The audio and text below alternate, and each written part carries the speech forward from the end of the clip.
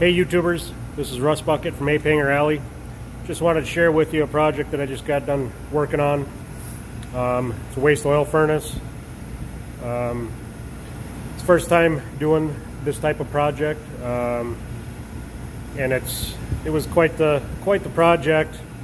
Learned some things the hard way, what to do, what not to do. Just wanted to share my experiences with you guys. Share what I've done wrong, what I've learned, and some of the things that I have succeeded on. So just give you a quick rundown. This is an old Reen fuel oil furnace that I converted over to waste oil. Basically how I have everything set up is I got the oil coming in from a great big tank outside, which isn't connected right now because I got antifreeze in my oil, so I got to get that cleaned out. But nevertheless, basically I built this auxiliary tank on the outside of the furnace out of an ammo can. So basically the oil comes in through a Y screen, and it's 60 mesh, and comes in through this float valve that shuts off at a certain level. And then down below the float, I have a water heater element in there to preheat the oil using a controller and solid state relay. This is Celsius, of course, but I preheat the oil to about 100 degrees Fahrenheit. And from there, the oil comes through this tube into the pump. One thing I will say that I kind of picked up in some other videos is to make sure and put that outlet higher than your heating element, so if something goes wrong and the furnace drains your auxiliary tank, you're not burning out your heating element. Another thing that I found that works very well is the thermocouple. I just happen to pipe in where my oil is being circulated in from the pump, and that just works really well to give the controller a good solid temperature of what the tank is running when it's running real steady. So anyway, the oil comes in into the pump, and then from the pump, and this is one of the things that took a while to figure out because I'm using a siphon nozzle, and I'm not going to name any names, but some of the well-known guys that sell some of these components kind of scolded me a little bit for trying to use the pump with the siphon nozzle. Took me a little bit to figure it out, but I tell you what, now that I got it running real good, I would take this over a pressurized system over a siphon nozzle, gravity fed, whatever, any day. Works way better and way more consistent. So basically the oil's coming into the pump, getting sucked in there.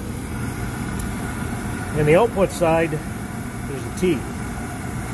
One side of the T goes up to a valve, which in turn goes to the nozzle. And you can control how much fuel is getting sucked into there. The other side of the T goes back to the tank and keeps the oil in circulation. Your siphon nozzle is also fed by air through a regulator. And I've got a solenoid valve hooked in there so that when the furnace shuts off, the air shuts off as well, just to help conserve the air.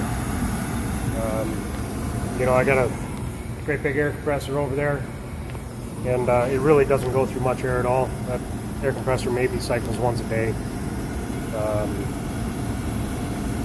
And then the controller, another controller here that goes to the nozzle itself, and I run that about 200 degrees Fahrenheit. And I'm using the original Honeywell safety device on here. It's connected to a CAD cell that looks for the flame. I would definitely suggest using that. Definitely a good safety feature to keep. One thing that I like about this setup too is I kept the ability to use the air regulation for the fan. These other guys are blocking this completely off, and I like the fact that I was able to not do that with mine, because I found that experimenting with this thing, you can use that air regulation to kind of blast your ignition arc more into the fuel cone to help it ignite better. Obviously, having your ignition set up properly is kind of key, but it's nice to have the ability to kind of play around with that arc using the air regulation a little bit. So that's definitely another thing I would suggest doing. I did use the original Reen controller for the fan. Had to play around with it a little bit. The spring was kind of screwed up in it, but now it's working just fine. But yeah, I mean, ever since I finally got everything working right and dialed in, it works very well and very consistent. So yeah, if you have any other questions about anything, feel free to reach out. And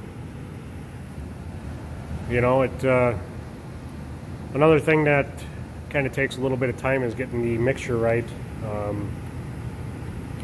That takes some playing around with it, but a good key that you're getting close is when there's no smoke and not much smell. I'm actually impressed with how not smelly waste oil burns. Fuel oil is kind of nasty stuff and stinks, and this seems to be burns a lot cleaner.